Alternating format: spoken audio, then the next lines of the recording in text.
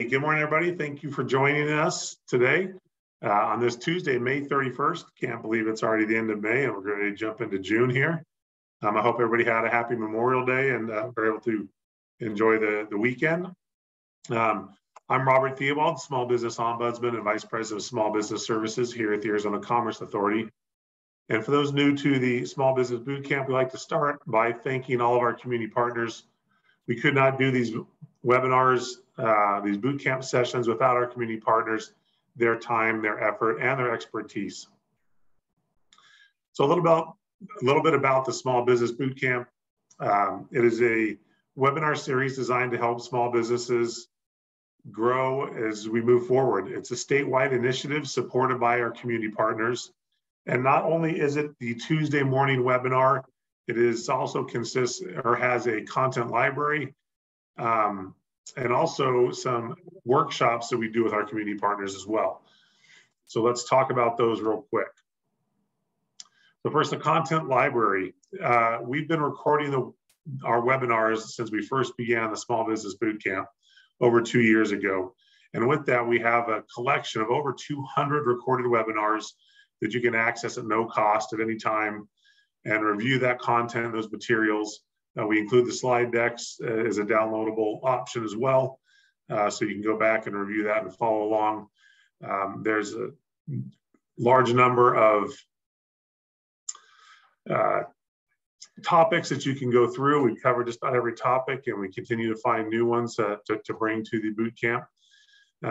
Today's session later today will be included in the content library as well. So it's a great resource. You can also sort it, as you see on the screen there. There's 7 different topics in which you can, or categories, which you can sort to help find the sessions a little easier. Let's jump into some of our other programs that the Arizona Commerce Authority has that support small businesses. We have our Small Business Services, our Workforce Division, and our Arizona MVP, Manufacturing Extension Partnership. They're all here to support small businesses and their growth in different ways. And so if you have any questions about those or want more information, feel free to reach out to us and we can get you that information and maybe contacts in those areas if you need them. Also, another tool that we have that's available to everyone is our Small Business Checklist. It's an online interactive checklist that you can use to identify the commonly requested licensing, registration, and compliance needs at the local, state, and federal level as you start your business or expand your business. It's a great resource, and you can find azcommerce.com/smallbiz, B-I-Z, or the longer version on the web, on the screen below. So let's look at some upcoming sessions.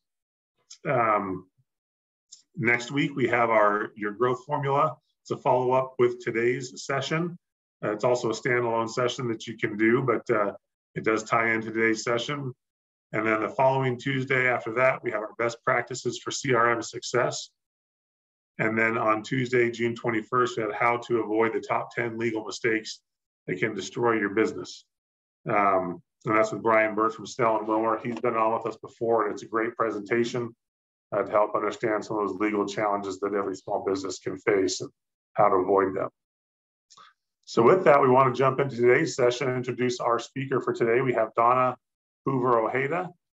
She's a co-founder and chief strategist at Mighty Underdogs.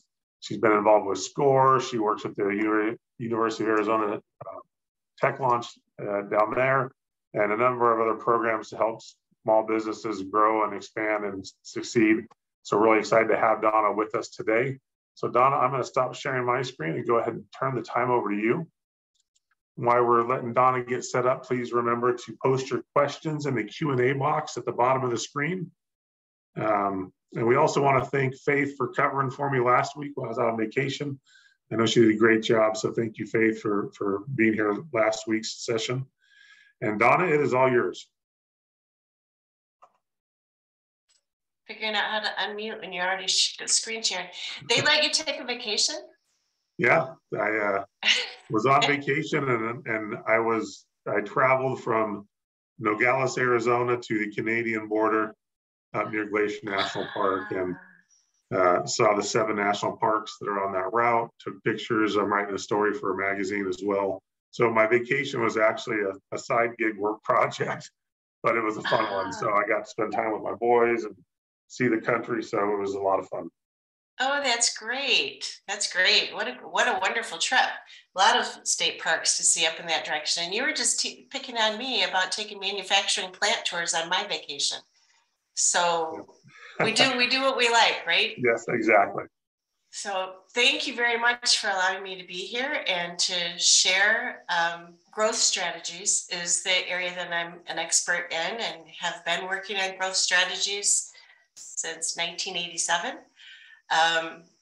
This is I saw you have sessions 1, 2, and 3 of working with startups, and your third one is working on growing businesses. And I wrote down that you do procurement and marketing. And that's what we're going to talk about today. Both of those areas. I don't do marketing and I don't do procurement, but the barriers to growth is really about how to use your resources and how to increase sales. So when we talk about barriers to growth, it's for existing companies. You're no longer a startup after you've completed your first 3 years. I was telling Robert that I work with a lot of companies that are 4, 5, 6 years old. They're still in a startup phase, but yet they don't qualify for startup work anymore, funding anymore, or support, because they're actually producing and making things happen. And so how do we help you grow?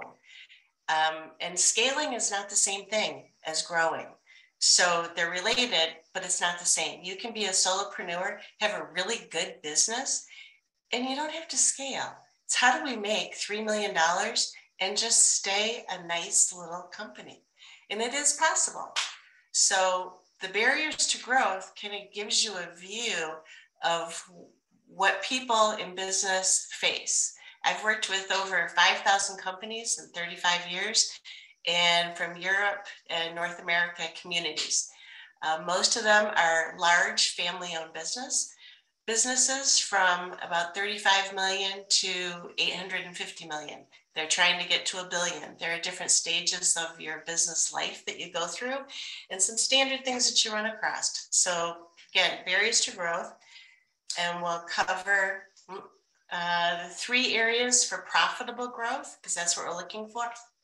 What I wanted to mention too is that the game of business is time over money. The game of business is time over money. It's how do you spend your time to make the most amount of money? And that's what we're always looking at. How do we make more and work less? So the 3 places that I run into over these 5,000 companies that I've seen patterns and trends that will cover are leadership issues, systems and structure, and market dynamics. I wanted to give you a little perspective that there are 41.4 million companies registered with the US business tax returns. And that comes from the SBA, and it also comes from labor statistics of how many companies are registered and file taxes. 41.4. 98% of those, 98% have less than 10 employees. And my guess is most of the people on this call are one of those people. And I wanted to show you here that of how is that broken up. I see that it says 96, should be 98. 98%. 4% of those move forward to be 10 million. And then there's 17,000 that go to the 50 million and 2,500 that go to 1,000 employees and above. But for today, we're going to be focusing on this part down here. How do I get to 1 million? And these brick walls here are these are standard walls that every company runs into as they grow through their different challenges and stages of their business life. So once you start a company, that's down here at the beginning, you start, and then when are you no longer a startup? And when do you run into this first wall? And what's on the other side? These are very predictable barriers that people run into. And so that's what we wanted to talk about today. In the leadership piece, it's delegation is what most people run into. And what is delegation? The things that I hear about is I don't have anyone to delegate to, because business isn't meant to be played alone. It's meant to be played with others. So you do need to include others. Sometimes we call them stakeholders.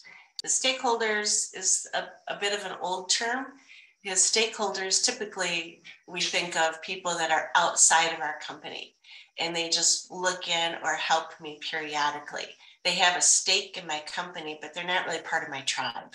So how do we make them, how do we get people to help us grow our business and develop our business? You can start your business by yourself, but how do you grow it?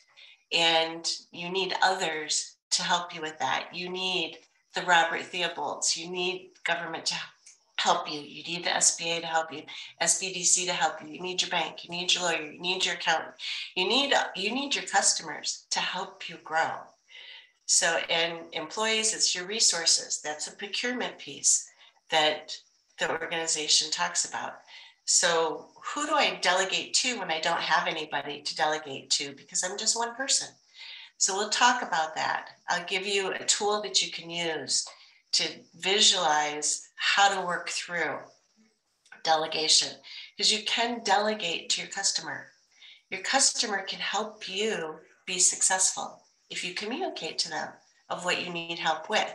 Your customer can also, what I have done is they can loan you employees. If you help teach them what you need and how they can participate with you, they will help you. It doesn't change your price. Just how do you work it? We'll talk about systems and structure and market dynamics. Issues that impact your company as you move through the transitions to the next level. All three of these affect your business in different ways. The leadership piece, we just talked about that a little bit. It's the founder is usually where you start. You add partners as you move along. I started my business in 19, my first one. I have 5 businesses over the years, 6, and they've changed shape over the 30 years. They look different, they sound different. We even went through a brand change and changed up my customer base and my customer mix. All of those are growth strategies. It's not scalable. It's not scaling. I'm just an individual. I had 17 employees. Now I'm back down to 5 employees, and then I went back up to 10. You just kind of move and ebb and flow with what you're working on and where you're going and what your clients and your customers need. So I was the founder, and my mentors had told me to never take on partners because you're not going to think alike, and that becomes challenges. So in under 10 employees, you are typically one person. You might add someone to help you in sales or add someone to help you in the production manufacturing side. Even though you're a service company, let's say I notice a few people that are on this call and you're a landscaper or you're a store owner. You still have people that can work with you as partners, and you have a production process. Production just means how do I get an order? I get the order, I work the product or the service, I deliver the product or service, and I collect fees. That's all production is. That's all what manufacturing is something, it starts at the beginning, you work it through the 5 steps, and then you collect your fees at the end. And when you move to the 10 million, which is about 50 employees, then you start getting titles, business structure, and business tools. So we'll talk more about those different changes that happen between the first barrier and the second barrier. Robert, is there any way that we can do a little poll or Faith and see who's our audience today? Are they under 1 million or over 1 million? That would be an easy one, maybe. I'll keep talking if we can put something together like that? Yeah, let's just have everybody post in the chat real quick where they're at. That'll probably be the Okay. easiest way right now. All right. Oh yeah, I see that Faith put in there that if you have questions, please feel free to ask them along the way. I don't need to wait till the end. Under. Okay, good. So then I'll stay focused with that first barrier of under. Okay, good. Thank you. That helps. So why does business have to be so tough in delegation and collaboration? Why does it have to be so tough? It's tough because we're growing, and what we think we as individuals are growing, and our customers are moving and changing, and their demands change. So how do we work with that? I put up at the top delegation and collaboration. Delegation is kind of an old term. It comes from when I say an old term, the old autocratic system, where you're typically telling people what to do, delegating outward, and the command and control model is a delegation word. Collaboration is more in the network terminology of how we work together and how we work as teams. And knowing when to use which one of those, you are going to be using both of them. Sometimes you are delegating because you need it to get done, and it's short-term task oriented. The collaboration piece is when you're building and growing. So building, meaning you're building a team, you're building a project, you're building a proposal, you're building something, and each person can participate in their area of expertise. So you're really managing and leading two different pieces, the delegation and the collaboration. And so why do we delegate, and why is delegating so hard? We have a hard time pinpointing. I find many CEOs and many business owners really don't know what their business is doing.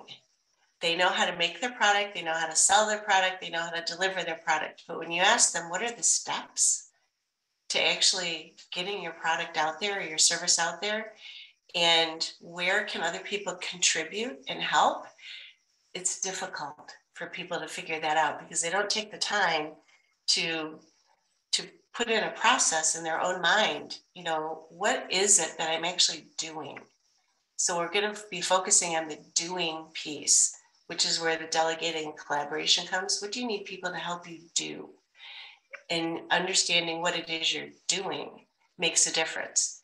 Feedback is another piece of it that makes delegating difficult, and collaborating makes both of them difficult because people don't like to give feedback and they don't like to receive feedback. So they only want to receive positive feedback. The negative feedback is difficult, but it's all feedback.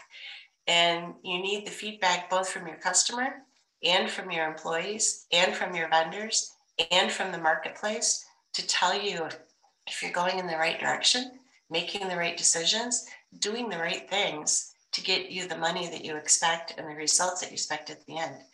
The other piece that I find people have difficulty doing is measuring accurately and measuring the right things.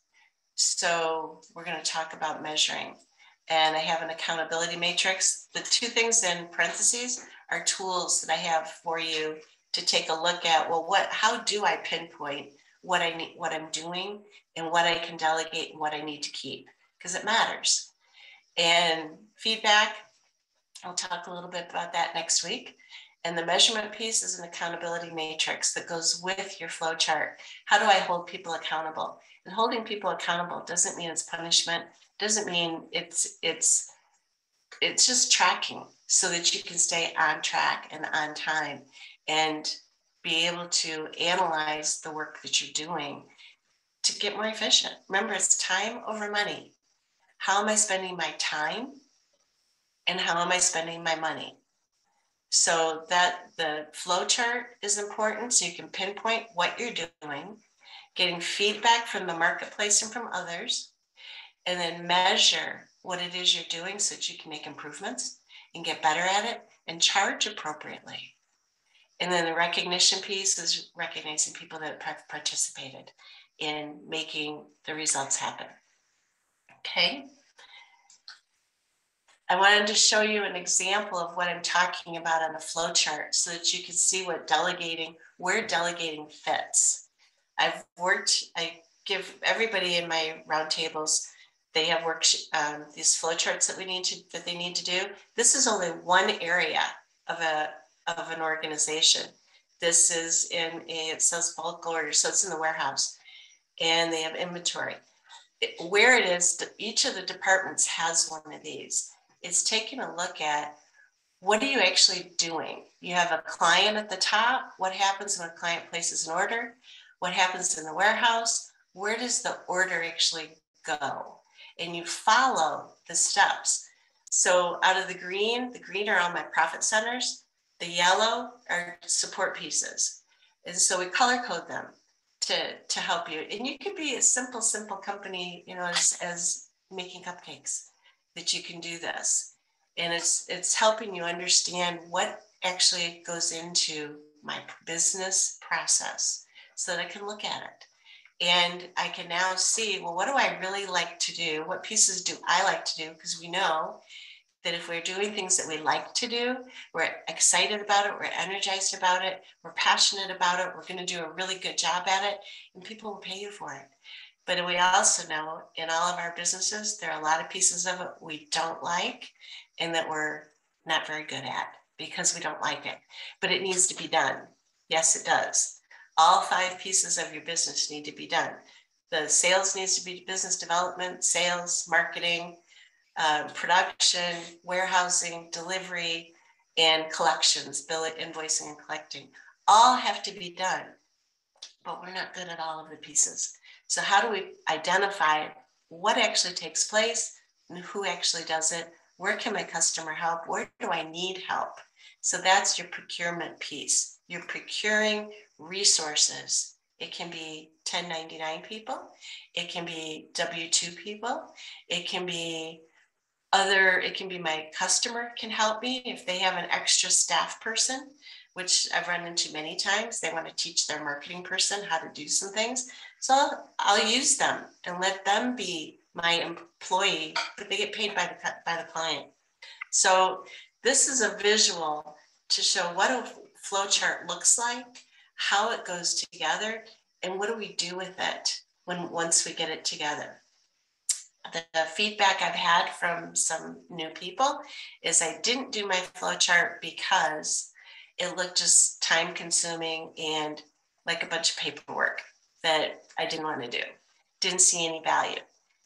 Okay, well then I can't tell where we can increase our prices. Are your processes correct? Where can we get time out of your process? How can we improve the process so we can spend less time? And can we charge more? There's some places in here that your client can't do for anything. And so you can charge them more for pieces that they can't do and let them help you on pieces that they can help you with. So the flow charts, he actually did do them. And then at the end found that he was missing 2 processes. And that's what was making his company, he had to work harder to get the output to happen, because he was missing some pieces. And we also found that he had the wrong people in the wrong seats. He had people doing things that they didn't like doing. And so they were doing a bad job at it and getting a bad result. So we phased that person out, moved him into a different job. And he's much happier. And we hired a lower cost person to do a different job. So we aligned the people to fit their capabilities, and we outsourced from other areas. I see a question up here. It says, I often see a lack of attention to an undervaluing foundation HR benefits because of obstacles that has to properly address and manage the business growth to succeed. Lack of attention to undervaluing a solid foundation for HR. That's true, because a lot of people don't know. HR has 2 pieces. that's more of a statement versus a question, which is good, which is fine. HR has two pieces. One is benefits and compensation and compliance. The other side is talent management and talent development. So we've separated those two activities so that you can get the right people focusing on the business growth. A lot of times the compliance people don't have the skill set or the knowledge or even the interest in growing the business. They want to make sure the employees are taken care of properly and that they have the benefits that they need. So this, we use a flow chart to see how are the people being used? Is the talent really being leveraged? Or do we have a misalignment? Typically, most of the time, there's a misalignment happening, especially with startups, because startups growing to the next level. Yeah, I think there's a book out there that says what got you here won't get you there. So you will make some changes. The people that helped you in your first 2 or 3 years will not be the people that will be with you in 5 to 8 years, typically, because the company grows at a different pace than people grow. So you have a natural evolution of people moving through your company, and the compliance piece is really important. And the talent development piece is really important, but they are not the same. Thank you for that observation. Let's move on to the next one. Here's another flow chart. Again, this company is only a $3 million company. So you can see the pieces that they have to go through, and each of your businesses have pieces just like this. Again, I know a few people on the call, and they're very detailed in this way. And so I love it when they put the more detail you can get, it's not granular. There's something that's different. But if you can identify the steps, you actually can really see where your money is going and where your time is going. Remember, business is about, the game of business is time over money. How do I work less and make more? You can only tell that when you put these flow charts together to see where is your time going and where's my money coming from. So when we do strategic planning, it's about that alignment in your business and the balance of managing the talent properly. Okay. I want to go to the accountability matrix because I'll go back. Let's see if I can go back. Don't know how to go back. But anyways, you have the flow chart. And once you've identified who's doing what, we put in an accountability chart. So these are two big pieces of this presentation. Are these the flow chart for leadership and people development and aligning your resources, and then the accountability piece so that we can measure what the expectations are. I put these together for my clients, for my customers. What do I expect of them? Because I do have an expectation of my customers. There's something I need, there are things I need them to do. One of them is to communicate with me. Another one is to give me the information that I need so that I can be successful in helping them grow. So that sometimes has to be communicated. This sort of is kind of like a contract, and you can do different things with it, but it's really looking at what do you need the person that's helping you? What do you need them to do? And then how do you prioritize it? And the time that is spent, how's that 100% of their time? How do you need that work coming to you so that you're working together on a project and working in a rhythm that are the same? Sometimes I have run into an accounting person that is moving slower than what I need. So if I use a chart like this, I need to make decisions quicker. I put that as a priority number one, and for now, and they need to spend 50% of their time on it for the next 2 weeks. It's not forever. So it's not a job description. I use this in lieu of a job description because I just need it for 2 weeks because I need to make it, I have a deadline. And then after the 2 weeks are up, then we change this up a little bit and look at it again. And then there's success factors that go on here. I got this chart. There's success factors of what does success look like. Sometimes there's metrics in there so that the person knows what you expect. These are your expectations. knows what you expect, or sometimes there's like you need to answer, the phone needs to be answered in the third ring. You've heard that before. So, but it needs to be put down there so that they know what you expect. Because everybody, especially in this time of diversity and inclusion, we have all kinds of people that have different backgrounds, different experiences, different knowledge, different training. This is a good way to help them know what you want and what you expect so that you can deliver a quality product and they can help you. So this sets you both up for success. Okay, I'm going to take a minute and ask for questions. Any questions out there? I don't know, you could use the chat or the question box. Okay, I'll keep going. And the one thing, what is the one thing, now that we talked about the flow charts, because that's helping us identify what to delegate. And now we want to talk about the accountability matrix is what are they going to do? Who's going to do it? Now who's going to do it? And you work through that of who can do this. And whenever I do the accountability charts, I don't put a name on it because I use them like, I call them job tickets. But here are some things that need to be done because I use interns as well.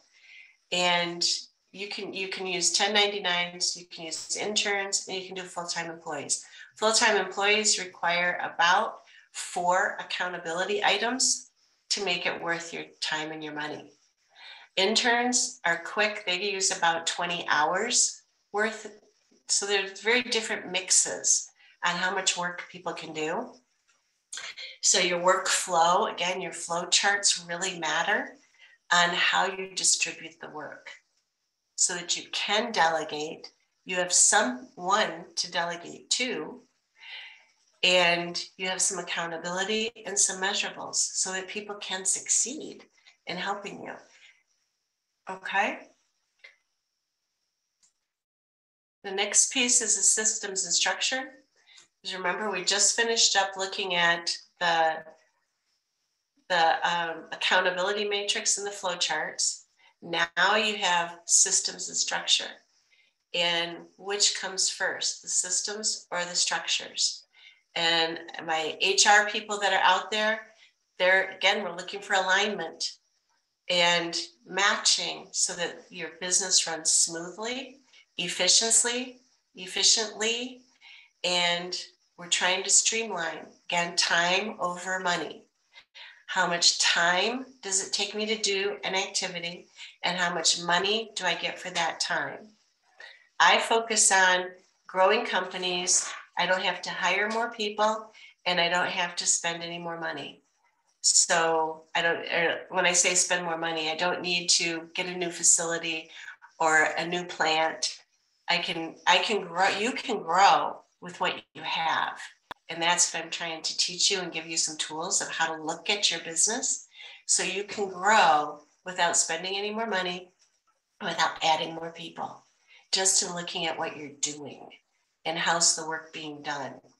So when we look at systems and structure, I'm glad the pandemic came through because yes, it's a misfortune for many people in getting sick and all of those issues that go with it. But on the business side, as a strategic planner, it really helped us streamline our business processes. It moved us into using the technology like Zoom that we're doing today to allow the amount of people to be on this call. You didn't have to travel. You didn't have to go anywhere. You get the knowledge and the education. We wouldn't be learning at this pace that we're learning if the pandemic didn't come through.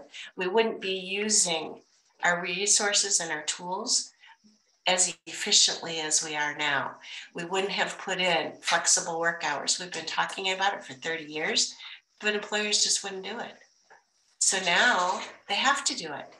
And we're actually much more efficient than we were prior pandemic. So there's a lot of advantages when you do your strategic planning, starting with your flow charts, your accountability matrix. You can really look at how do I streamline my business and take advantage of the opportunities when there's what's that? Opportunities are in crisis. How do you take advantage when something goes wrong? So when we look at systems and structure, it's where are you when you're down here in the less than 10 employees? How are you set up? Systems and structure is improving your communications. How do you communicate with each other? Is it just by word of mouth and we talk to each other around the water cooler? Or do we actually get together and meet online? How are we communicating? Do we know the younger kids coming through are text messaging and used to gaming. So that matters. That's how people communicate. And virtual schooling and virtual working, we're doing some studies right now on how work gets done, the flexible work schedule, and how to combine the traditional structure with the at-home structure, and how do we use the resources that are out there to leverage and continue to grow. So 10 employees or less, there are certain strategies that go into place and the way you're set up. And then once you get, once you start to get to the 20, 22 employees, it changes again. And then when you get to 50 to 75 employees, it changes again. So you have different steps, which are these barriers where things change, your systems change and your structure change. We used to communicate really well when there were only 2 of us. Now we've got 4, and we work in different states, different cities, different locations. Communication isn't as easy. So what do? That's what this talks about. So we have this is a picture, a visual of when you're just 2 to 2, 1 to 1, and you're talking, communication goes fine, goes great. So as soon as you move, we only added 2 more people, but now there's 12 different ways to communicate. So you can see where miscommunication happens frequently. And we've always talked about emails being difficult and text messages to be difficult, because you have many, many ways that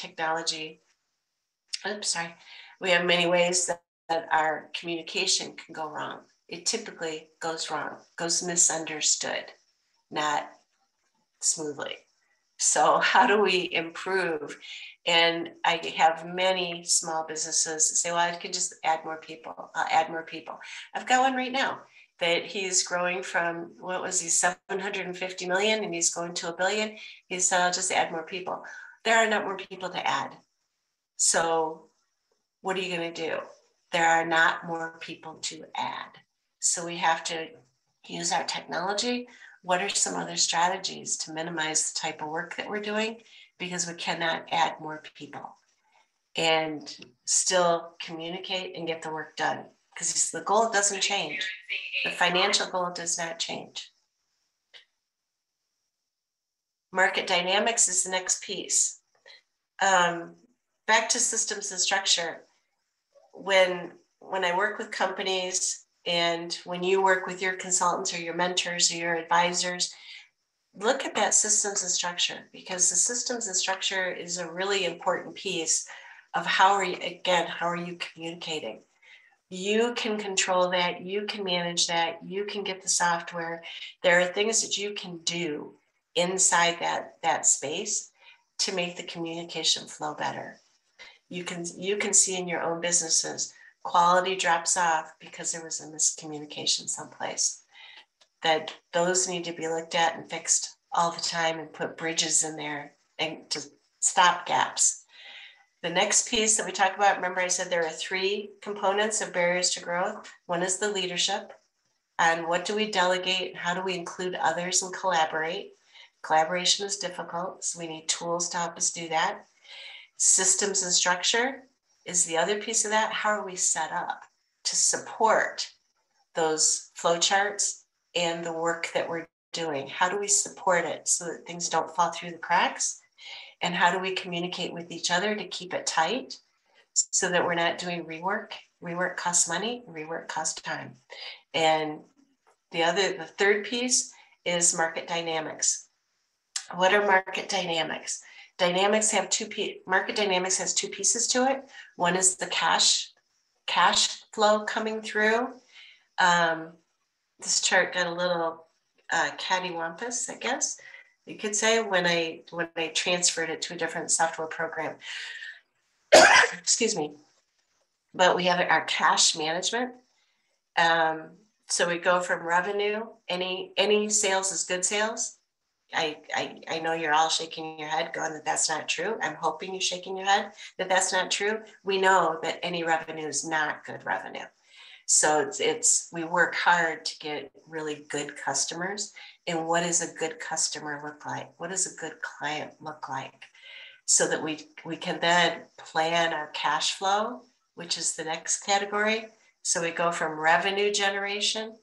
Any customer is a good customer. Cash flow is to figuring out, how do I get monthly repeatable income so you can manage your business better, and you can delegate and hire people if you can manage your cash flow. So what does that cash flow look like, and how do I make it predictable? And then we manage, gross margin. How do I go back? Sorry. We're almost done. There we go. Managing gross margin. I like to put in net margin, because net margin has more value than gross margin. Gross margin is just, cash in, cash out. You take out your cost, and then the rest of that money is mine.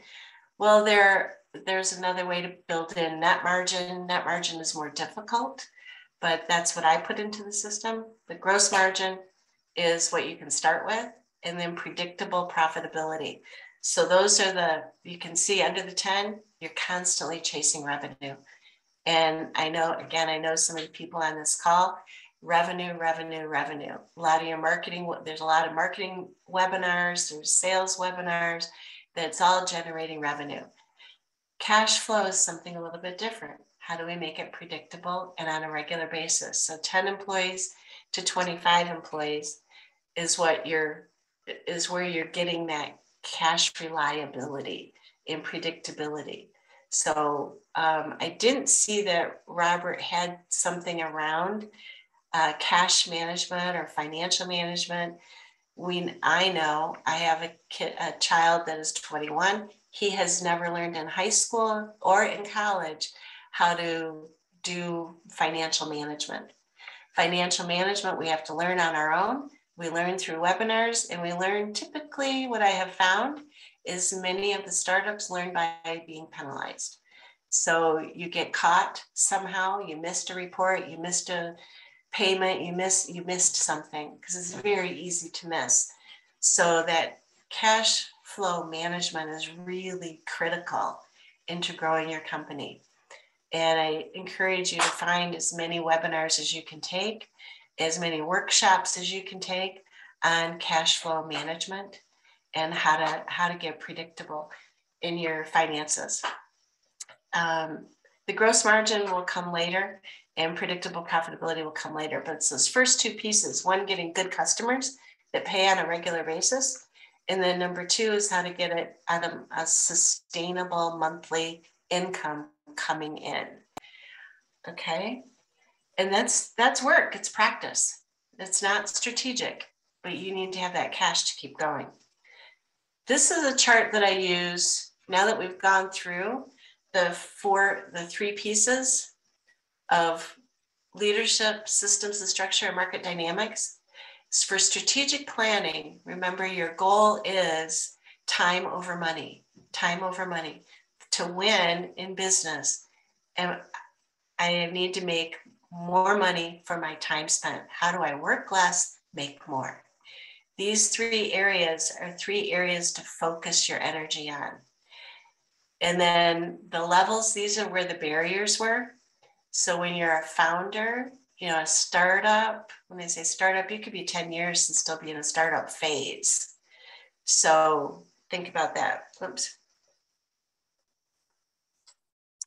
So we have founders, office systems, and revenue. Those are the three areas that we focus on.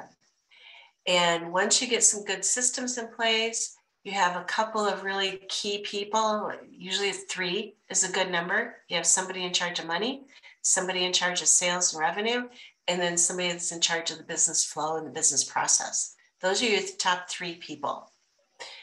And then you get support people after that kind of come and go. But those 3 areas, it's hard to have one person that can do all of them and grow. So if you have buddies, partners, relationships that can help you and divide it up into those 3 sections, you're good. Office systems to support you in your communication of you, the 3 of you, and your ancillary support people. How do you communicate? A lot of times we pick the communication systems that our customers use so that we can communicate with our customers effectively. And then the revenue piece, you're constantly looking at, am I getting my money's worth? Because as entrepreneurs, as in solopreneurs, we have a tendency to not charge enough. So that's why I go back to the flow chart. You can charge more. You undercharge all the time. Even my big companies, they undercharge, or they don't really understand where their value is, because where your value was when you started and where the value is when you're 5 years old is different. I guarantee you it's different. And then when you're 8 years old, your value again is different. So your customers should be changing on a regular basis. As you grow, your customers will grow. You'll get better customers that will pay you more and pay you consistently. So the goal is to work through, how do I just get any revenue to predictable cash flow? When you have predictable cash flow, you have a lot of opportunities in front of you and a lot of options in front of you.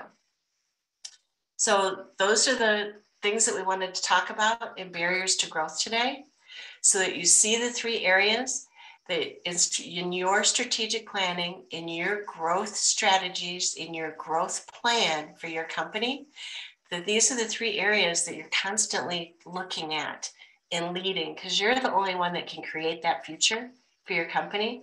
The operation pieces, you get workshops and webinars, you learn how to do marketing plans, business plans, financial plans, you learn how to do all that. But what do you do with it?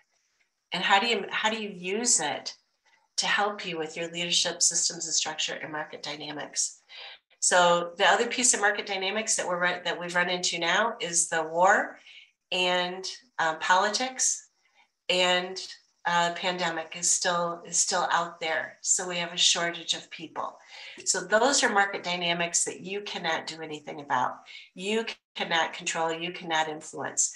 So those are barriers on your company, but they're also opportunities if you're prepared and ready to take advantage of them. So with that, I reviewed really quick. Next time, I think Robert and I changed that out, that we're not going to do successful habits until July. But what we will do is, for the next one, is put in the roadmap, right? That's what we talked about next time. So we're going to take the 3 barriers and give you a roadmap to walk through, to fill out.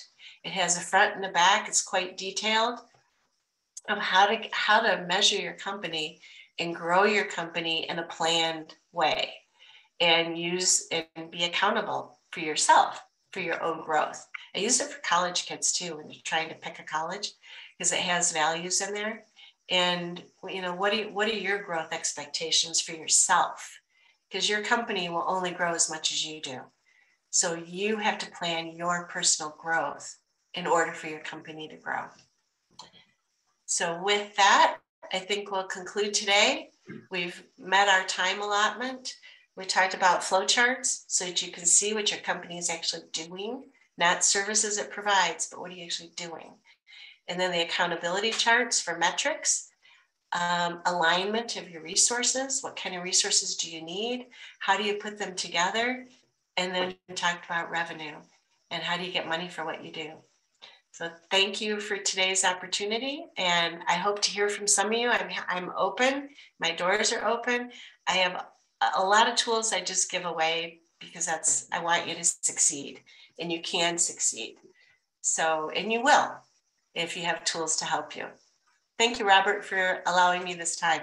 Oh, thank you, Donna. Appreciate it. Now, we have a few minutes left, so if you have any questions, please post those in the Q&A. I do have a question, Donna. Yeah.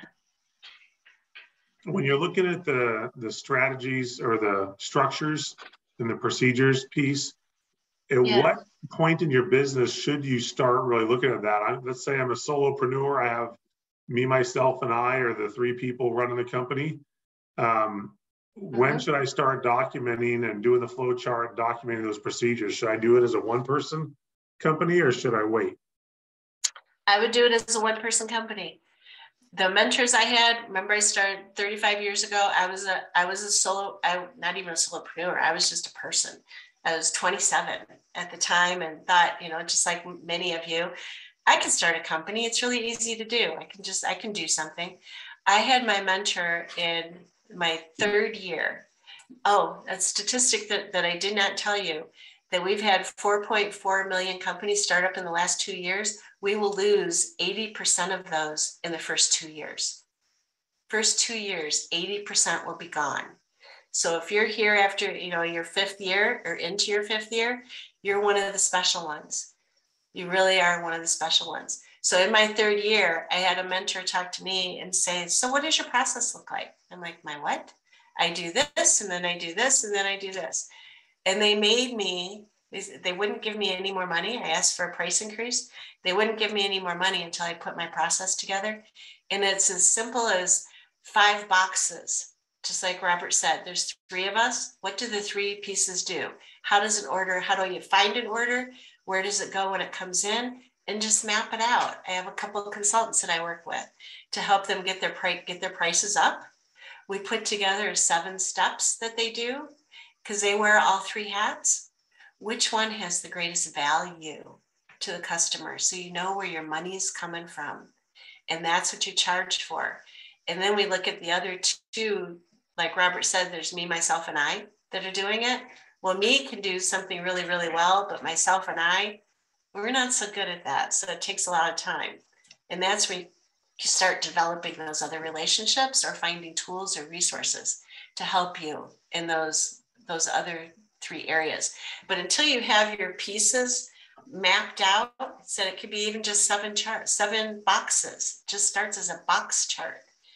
Then you now have a tool that you can share with a Robert. And I know that the boot camp has mentors attached to it. And so some of those mentors can help you with that too, of how do I expand my flow charts? How do I expand the work that I'm doing so I can see it better? And now people can help you. And you can talk about what you need help with. Excellent, great response. I don't see any other questions in there, so that's okay. It's the Tuesday after a holiday, so there's no problem getting ready to have a few minutes back in their day. We appreciate everybody being here with us today. And Donna, do you have any closing remarks you want to share?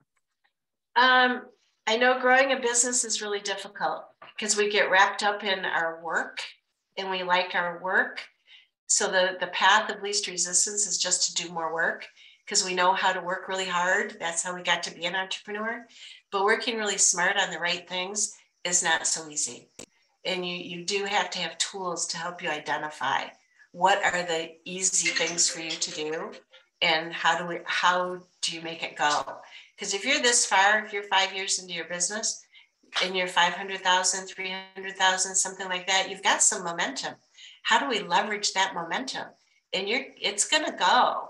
It's delegating some of the pieces, giving up some things. And it's fun. Being an entrepreneur is fun. Said I've started 5 companies because I like it. It's fun. And it gets to include other people. And that's fun too. So make your job fun, make your work fun, use your customers, use your clients, and make it a fun thing. Make it a party every day, and you'll make money. Excellent. Thank you, Donna. Again, we want to thank everybody for being here with us, and we look forward to seeing you next week as Donna shares that roadmap with everybody and talks about the roadmap piece a bit more. So again, thank you. Have a great week, and we will see you soon. Thank you so much.